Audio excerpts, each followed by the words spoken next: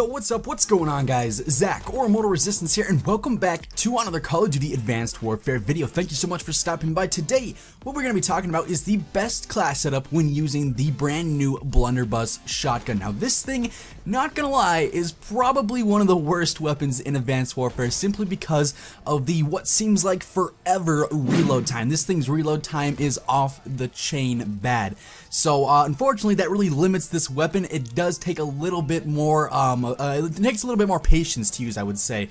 I'd say that's the best word to fit this, but nonetheless, I think it is a very, very fun gun to use regardless. It kind of feels like you're using a musket in some way, just because it takes so long to reload. It's like an old-fashioned, old-school reload. You gotta put the actual shot into the barrel of the gun. You have to load it with gunpowder. It's a cool gun, in all honesty, but that reload time really limits how aggressive you can play with this gun. So for people like me who like to go for like DNA bombs or high-scoring gameplays, this gun is really not one of choice. But regardless, let's go over the best class setup for this weapon, in my opinion. So for starters, you're gonna have to unlock the Blunderbuss by opening a variant of it out of a supply drop or an advanced supply drop. Now me, I got lucky. I have like 4 or 5 variants of this, including the Blunderbuss Royalty Elite variant, which personally is the one that I like the most. That's the one I'm using in the gameplay that you guys are watching, and it's actually got -2 handling, +1 mobility, and +1 damage. So I think that's a pretty good weapon, in all honesty. Now as far as attachments go,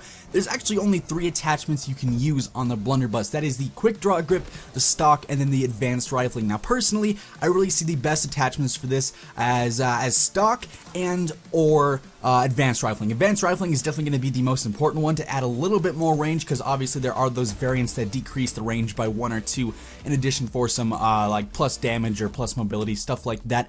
But advanced rifling, it's just going to be a good attachment in general. Adding more range to a shotgun is never going to be a bad thing, especially one like this, which is normally like a one-hit kill in a close range engagement. But if they're at any sort of distance that you feel like a shotgun wouldn't one-hit someone at, it's most likely going to be a hit marker, and it's going to take 1 or 2 more shots to actually kill them. And with that reload time, chances are they're going to turn around and shoot you before you have a chance to shoot another shot at them.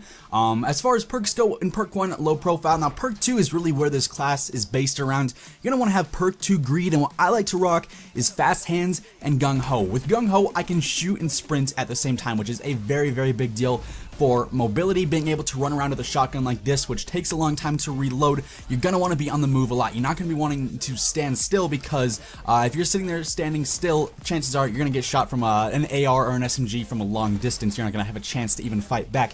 And then fast hands, so that you can reload while sprinting. Another huge thing with this class. Say you get 1 kill and you see another enemy coming around the corner, you want to get out of dodge, because you're not going to have time to reload and then shoot them before they see you and inevitably kill you. So you can run and sprint out of there and reload at the same time, wait for them to turn around another corner, and boom, you got yourself an easy kill. Now as far as perk 3 goes, this is sort of like up to you guys. What I like to rock is Blast, Suppressor, and Scavenger. As far as my exo ability goes, I like to rock Exo Overclock, and then Score Streaks, that's all up to you guys. What I like using is the UAV and the System Hack. On the UAV, speed, threat detection, and extra time, and on the System Hack, disable Exo, extra time, and flash.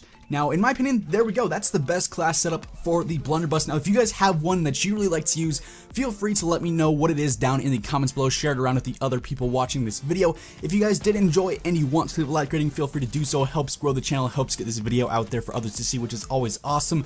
And if you guys are new and you want to catch future content, be sure to hit that subscribe button on your way out. I've been Zach, or Immortal Resistance, and I will catch you guys next time. Peace out.